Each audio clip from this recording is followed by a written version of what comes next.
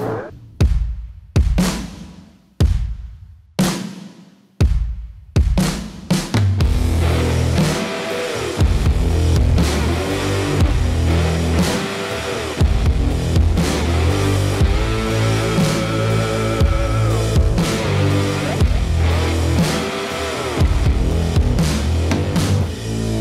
you okay? Is something wrong? Or can I help you? Those were the words that I desperately wanted to hear right before I catapulted myself over the rail. I have now lived 15 years past the day I should have died. When you see a lot of mental illness being expressed, that's a clue that the culture is sick, not the person.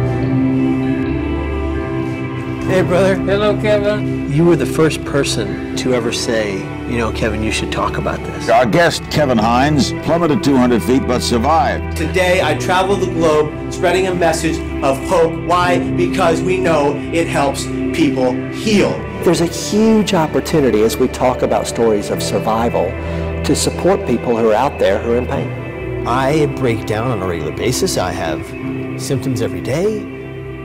I still have hallucinations, both auditory and visual.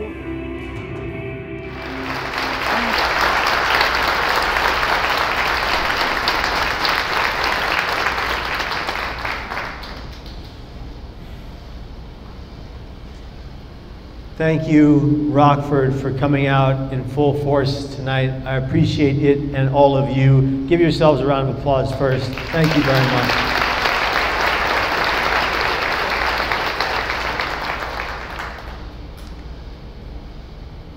This isn't just my story. This is our story. I'm grateful for every millisecond I get to walk on this earth, but tonight I'm grateful for all of you. Before I begin to share with you the depth of my story, there's something we have to do. Right here, right now, and together.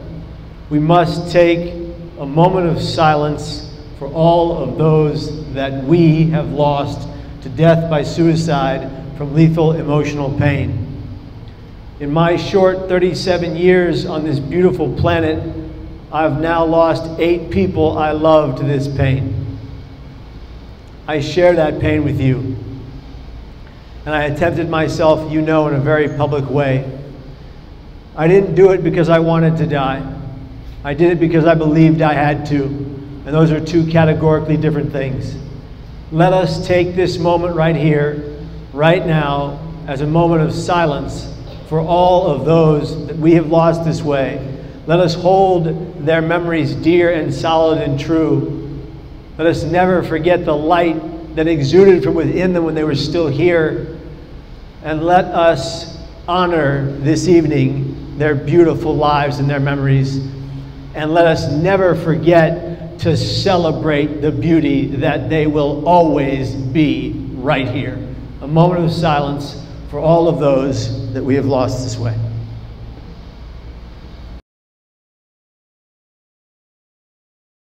Inside suicidal crisis, that our thoughts don't have to own, rule, or define our next action. We can always remain here. I tell you that as someone living with personal and lived experience, I fight the pain every day. There are some days when I don't have cognitive function. I can't speak, I can't walk, but yet I move forward somehow, even incrementally in my mind. And I tell you this because I know we're all looking for the story of how I went to the Golden Gate Bridge, jumped off and survived, but really that story is one of millions of stories of lived experience from around the world. And many of you in this room, all of you actually have powerful stories of surviving pain. Why? Because I'm looking into your eyes right now. I know you survived something just to get here today. How many of you, by an honest raise of hands, have survived pain to get to this seat right now? Exactly. I'm grateful. Thanks for being honest. Yes, I was 19 and I thought I had to die. But I stand before you a grown man trying to help you survive one moment at a time, one day at a time. I just want you to be here tomorrow and every day after that. And if that means that you just get to the next 24 hours and then you restart, that's what that means. Because, and maybe you ask yourself, why? Why would I want to live through so much pain? Because there is value in finding a way to not let the pain defeat you. Let it build you. Brick by brick from the ground up, I let my pain build me. And I'm dealing with things in my mind today that I don't deal with every single waking day, but they're hard. And so today is a bit of a difficult struggle for me. But that's okay. There's nothing wrong with that. That's life. We are human beings, and that means we are to err. That means we're going to make mistakes. We're going to fall off the wagon. We're going to mess up. We're going to fail at things. But your greatest failures can be turned around to your biggest successes. Nonetheless, on the day of my attempt, I want to tell you how I survived and why it matters to me to continue to live in this earth and to be here today and tomorrow and every day after that. When the bus got to the Golden Gate Bridge parking lot, and 100 people got off that bus with their fanny packs that were multicolored and zippered from the year 1987, and their foreign accents from all over the world, and their cameras your kids wouldn't understand because they weren't phones. And they get off that bus, and I was the last person on it, crying like a child, hoping, wishing and praying that one person would see my pain and say something kind. And one person said something, but it wasn't nice. The man to my left, as I cried and yelled at the voices in my head before everyone got off that bus, turned to the fellow next to him and said, "What the hell is wrong with that kid?" But when I walked past that driver, when there was just me and him, when I walked past that driver looking right in his eyes as waterfalls fell from mine and mucus dripped from my nose, he motioned for me to get off the bus. I walked down those 2 steps that felt like 2,000. I walked across the 2-mile stretch of walkway that is the Golden Gate Bridge. They call it the 9th wonder of the world, the Golden Gate Bridge, which some express as the most beautiful man-made structure ever created. Clearly they haven't been to Rockford, okay? All right. What about that brew house, huh? And I walked across for 40 minutes crying, 40 minutes crying like a baby. No one said anything. Bikers, joggers, tourists, runners, police officers searching for suicidal people went by me twice. But to be fair, those officers had not been trained in prevention. They are today, and today those officers save 50 to 150 lives a year. Round of applause for them right now.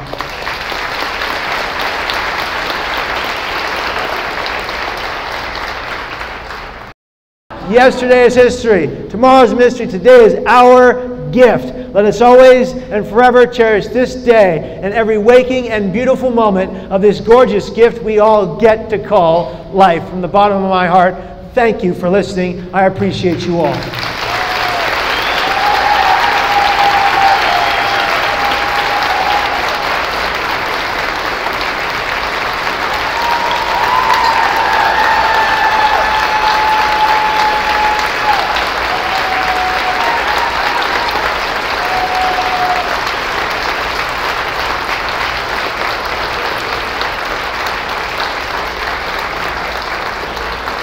Thank you, guys.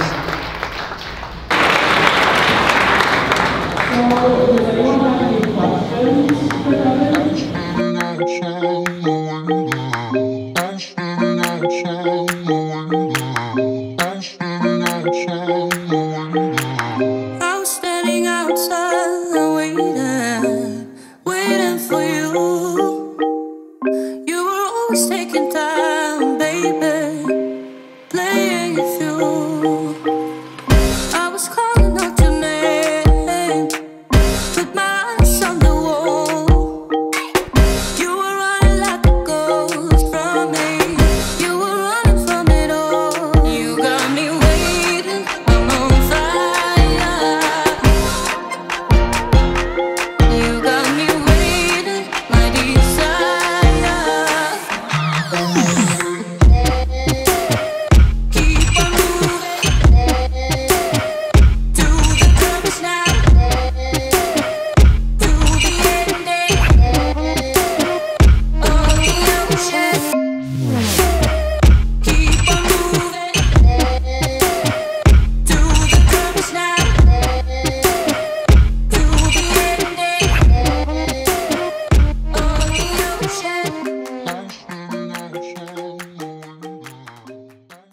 Adria, we have a problem in this country with our mental health system that is trying to fix itself when it's been fractured. And it's been fractured because people just keep taking funding out of our mental health system, out of our system. If we had adequate funding as we do for smallpox, who is dying of smallpox today? It has 3 times the funding as mental health and suicide prevention. So you're having the roughest time in this community, but so are, I travel around the world, I see it in every community, in every country. You're not alone in this, and I applaud you for coming here tonight and for being bold enough to stand up and say what you said, because our mental health system is fractured, it is cracked and broken, and we need to fix it, and we need people like you to be bold enough to say exactly what you just said. That's not going to solve we're not going to solve the problem tonight. I'm not going to solve the problem with my presentation, but I am here for you if you need me, and those are my resources up on the board. We'll leave that up for people to go see at the end of the presentation. Those resources are helping a lot of people, and I hope that they can help you. That's what I'll say. The website, there are 3 free resources that we are giving to everyone. A toolkit to better their brain health on their own, because we cannot rely on a system that is broken. We have to work hard. Yes. Do you want something to drink? No, thank you. I just want to apologize that I wasn't able to make it this afternoon. Oh, no need to. I just wanted to tell you, give you my apologies. But I appreciate, because I know that you recognize the first responders, and we have issues with the first responders with mental illness and whatever because of what they see and all the issues that they see. Yeah. I just appreciate you doing that. So I just wanted to just talk to you and stuff like that, and your story is just, I'm very proud of you. Thank you very much. So, yeah. It means a lot. Yeah. So, I know that you talked about that today, so it's very cool. Just wanted to meet you. That's all. I just, I worked with police and firefighters and EMTs and the like for some time now, and it's so tragic that all of them are dying by suicide at the rate they are.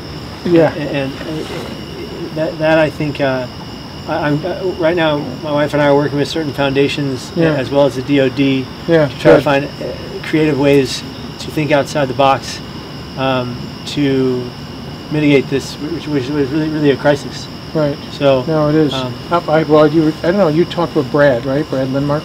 I did. This afternoon. Yeah. His brother Greg was a very good friend of mine. Okay. In fact, in one of the campaigns he helped me out quite a bit. So it was pretty, and I was at the scene that day, so it was pretty tough to see. So yeah, but but I know that again. I appreciate that you recognize that today. And of course, it's important that we do. Yeah. And Dave and I are friends, and he was mentioning last night we were together. And he was mentioning that you were going to be here, and I'm glad I was able, because I knew I couldn't make it today. Yeah. So, well, my apologies. No need to apologize. I'm grateful that you made the time this evening. Yeah. Thank you. So good. Sheriff's done a lot of work within the jail to address mental health issues. Oh, good. Yeah. And we have a mental health court here. Yes. Where I've been practicing in it since I was a prosecutor. I'm a lawyer by trade, okay. And so.